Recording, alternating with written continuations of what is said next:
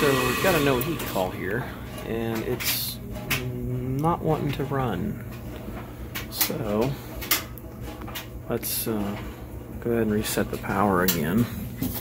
Let's see.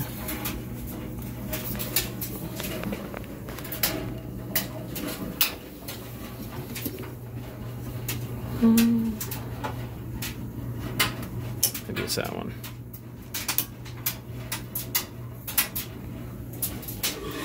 Yep.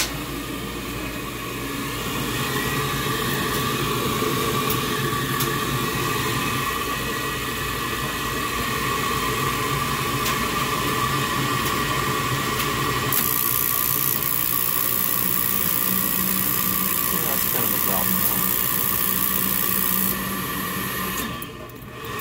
So, good, shut her down.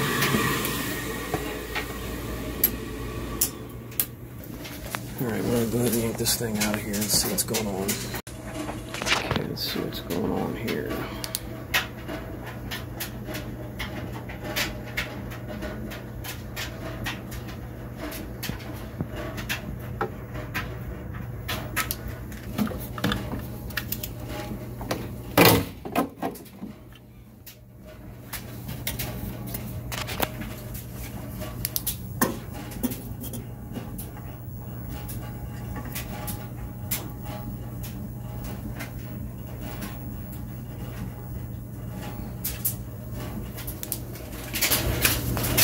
These orifices out. Don't see anything in there, so it's probably in the crossover. Okay, so I took some screws out on the side, one out at the top. Go ahead and get this out of there.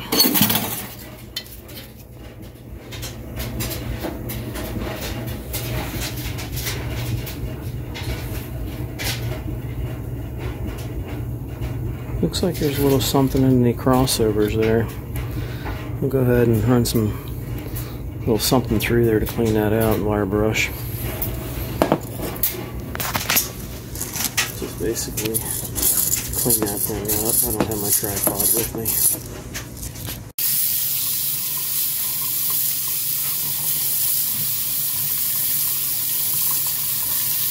me. Okay, so we got it all washed out, and we went ahead and blew through them and then wiped them off with a paper towel. So the crossover should be really clean now. Basically, like we've done so far, is we've checked the orifices here, and then we'll go ahead and wipe some of this other stuff out. It could have been any of this stuff here, possibly could have maybe done it, who knows. But we'll go ahead and get a little of that out, because it's very hard to get out of there. And those burners are in place. Not as creative as Lennox is on theirs.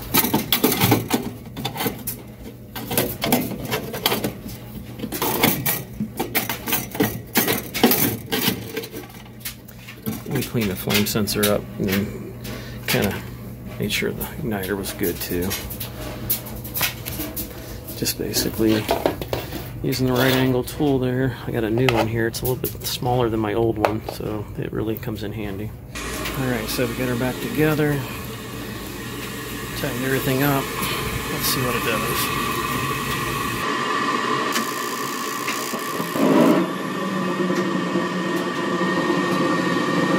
Now you can see you got a pretty good crossover there, there, and there.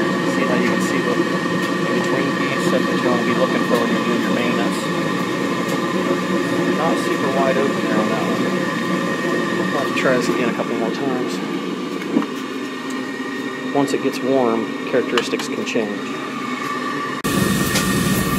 Okay, so it relit again. I never trust it, so let's go ahead and shut her down. Let's get the cover on, because the characteristics can change once the cover's on. So let's go ahead and get this back together here.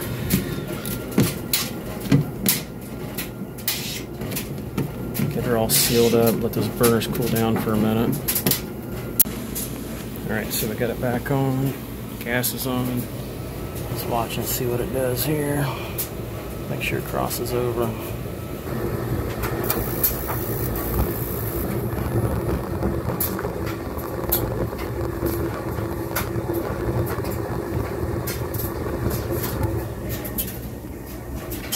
Looks pretty good. Let's do her again.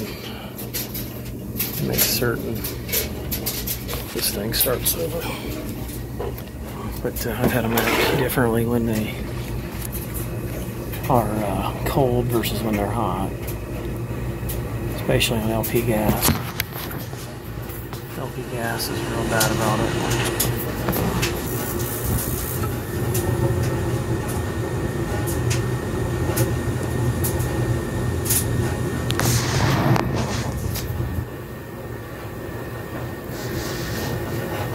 Everything's working like it should. I mean, looks as smooth as can be considered for the RHEEM. Everything is wide open, and we cleaned out the crossovers in between there, and then rinsed it out with water for any of the little fuzz bunnies that might have been in there. Alright, so I went ahead and took the condensate line here out and blew through it, made sure it's clear. That's one of the other real common things, is a plugged up condensate trap. They really did not make this thing friendly. And then add somebody that glues the trap in there like that really doesn't make it serviceable at all. So you need both hands to get to that. That's kind of ridiculous back there.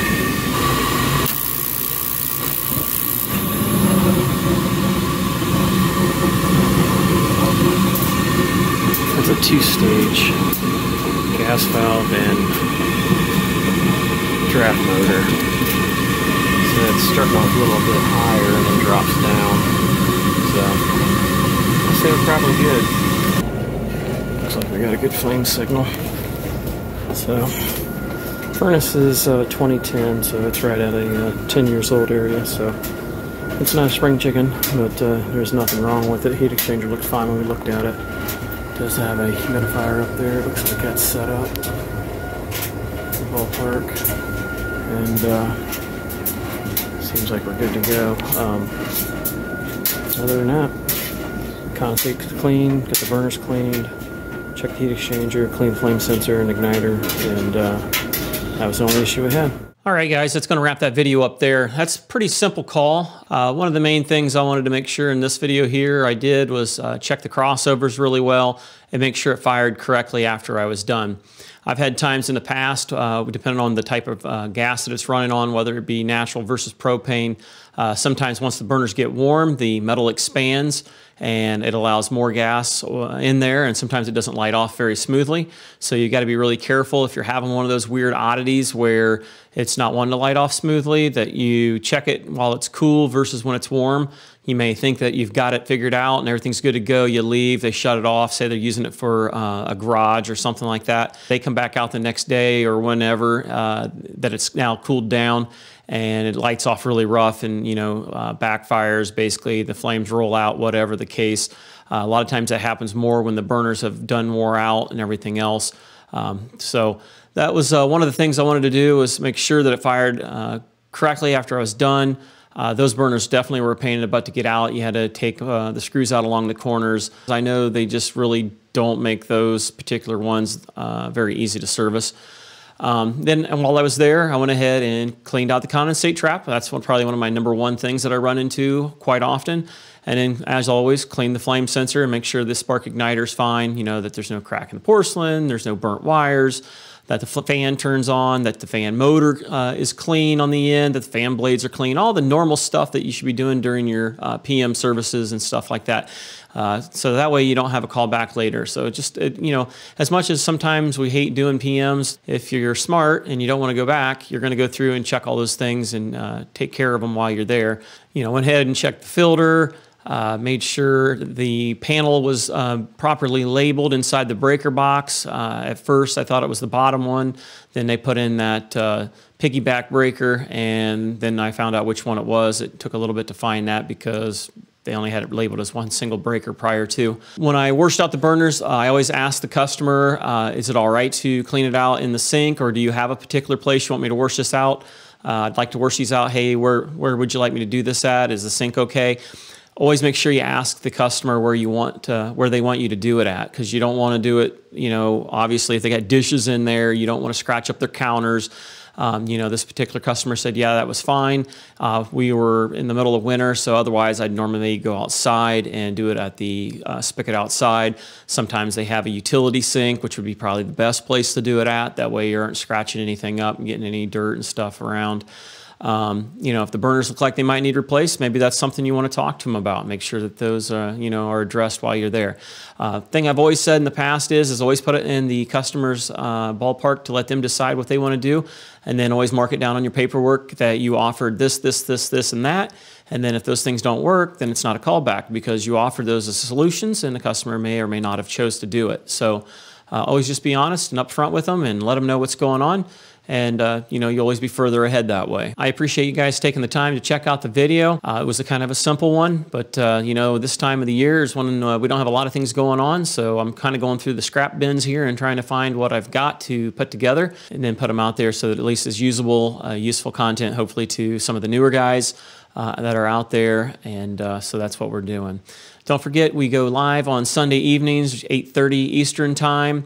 Right here on this channel. A lot of times I have the wife on here with me, and we just do chit chats with the normal viewers that are on here, answering questions you might have over the videos, and just kind of hang out and get to know each other and stuff like that. So once again, as always, guys, thanks for stopping in. Thanks for watching the video. If you like the video, you know what to do. And until next time, we'll catch you on the next one.